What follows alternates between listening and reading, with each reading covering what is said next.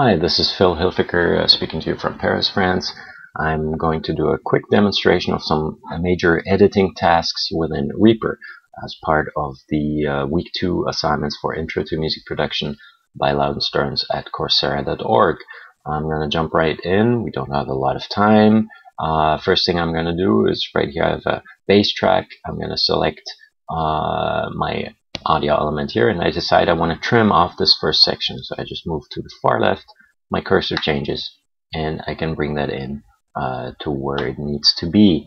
If I decide I want to separate the track into multiple parts, I just bring my playback cursor to the position that is right for that. I can zoom in a little bit. The easiest way to do that in Reaper is using arrow up to zoom in, arrow down to zoom out, and I press S for split or separate. Now I had all three tracks selected, so that's not quite what I wanted. I go back using Control Z, and I just select the element in question, bring back my cursor to where it needed to be. That should be quite right in here.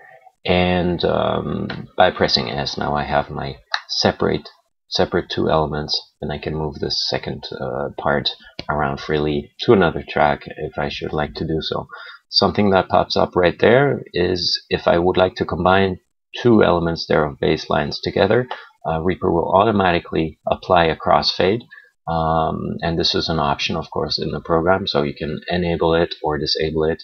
The shortcut would be Alt X, or you can use this icon up here to enable or disable the crossfade. I find it useful to have it in automatic mode. I can just go in and change the length of the crossfade. You see the wave shape is changing as I adjust that. I can take it out completely if I don't need it. I can change the shape of any given fade by right-clicking and choosing the shape that works for me.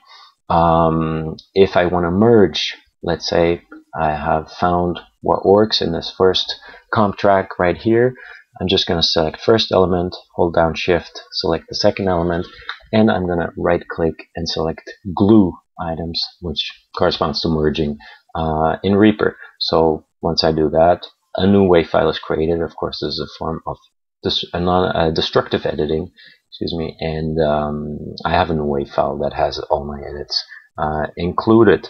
I might want to, if I do a similar operation down here, I might want to listen to just this little element right here to make sure it actually sounds right. So I'm going to zoom in, again using my arrow keys. By the way, I can use page up and page down if I want to zoom vertically. So if I want to get more or less of my tracks in view, I'm going to click up in here, hold down the mouse button, and move over to the region I would like to hear.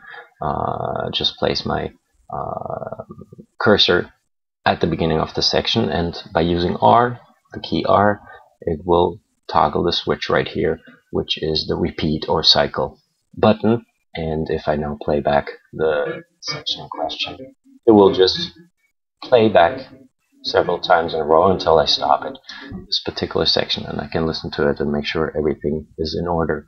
I can use markers to indicate that kind of settings or situations. So I can, for example, let's say this is the beginning of my bridge.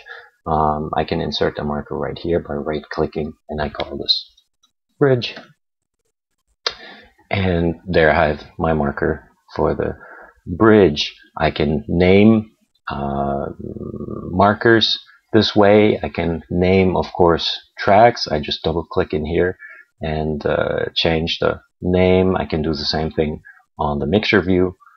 So these are all pretty simple procedures. If I want to have an even clearer look of what's going on, I can color tracks. I can right click in the track area right here and decide my track color to be either a random color or picking a custom color. So random, here we go, in blue. For this one, let's say I want to use something more defined, custom color. So it looks good, red. And so I have all these elements represented. Thank you very much. That's all the time we had. Have fun with the rest of the course. Bye now.